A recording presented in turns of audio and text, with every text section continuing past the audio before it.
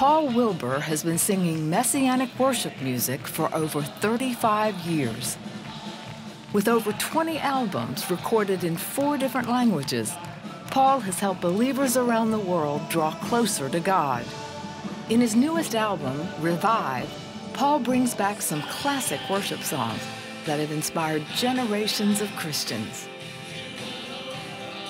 Well, your music transcends culture and continent, and you've ministered in over 70 nations. So what do you feel is the message behind your music, and why do you feel God has given you such a platform? Those are all good questions. The music that God has given to me has always been out of my personal relationship with Him. Although I have a bachelor's degree in music and a master's degree in music and studied in Europe, for me, the songwriting is not a craft that I've learned, but it's a gift that comes from God.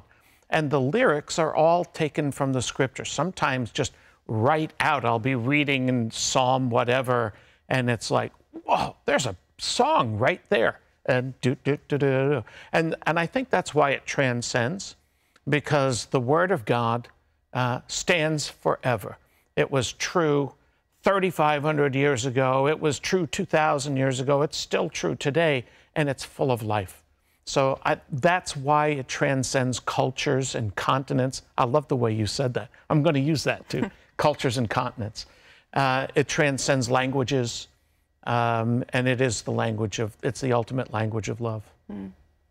Now, most people know you as a singer and a songwriter, but you are also an author and a teacher, and you've written a book called Touching the Heart of God, Embracing the Calendar of the Kingdom. And one of the central messages in your book is the King of Kings, God, and His invitation to us for feasts and festivals and special appointed times.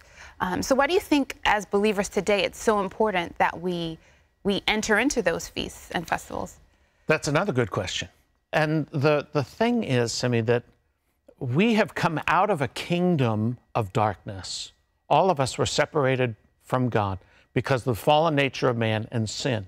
He brought us into another kingdom, the kingdom of God, where we live as Jew and Gentile.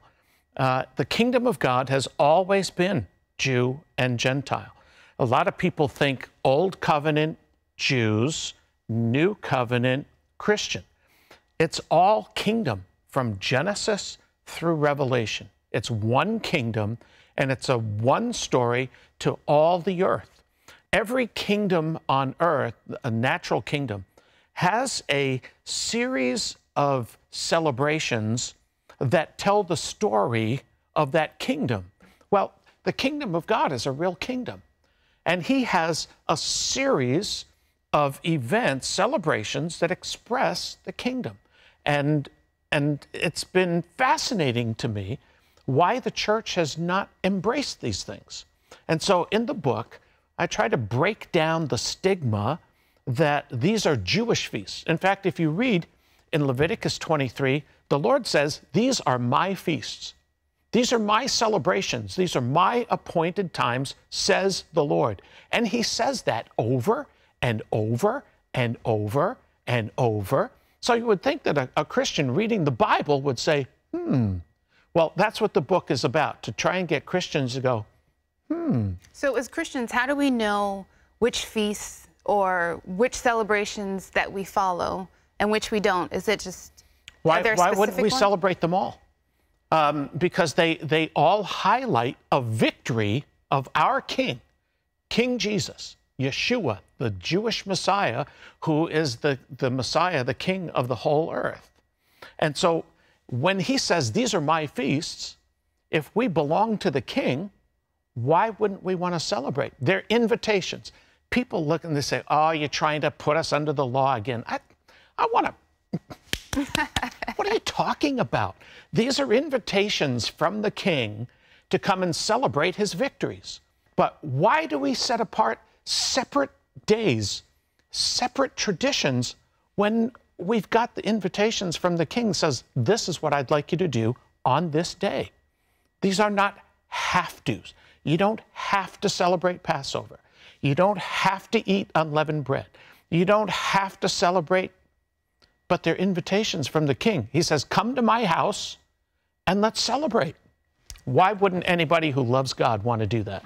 I wish we had more time, but I Me do too. want to get this question in. You have a new album, Revive, Songs of Lamb and Israel's Hope. What do you hope that people will get from listening to this album?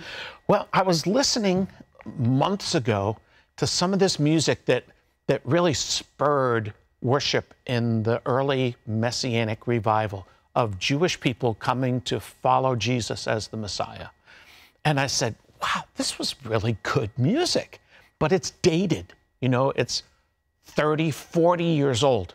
So I picked a dozen of my favorite songs, went back into the studio, and gave them a little kick.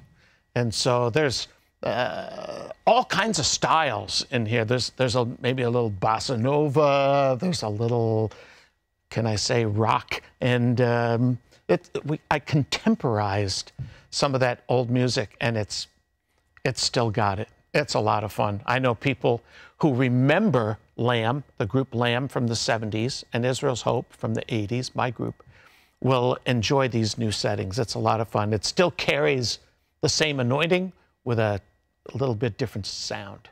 Well, I really enjoyed listening to it and reading the book. Thank you so much for joining us. Thank you.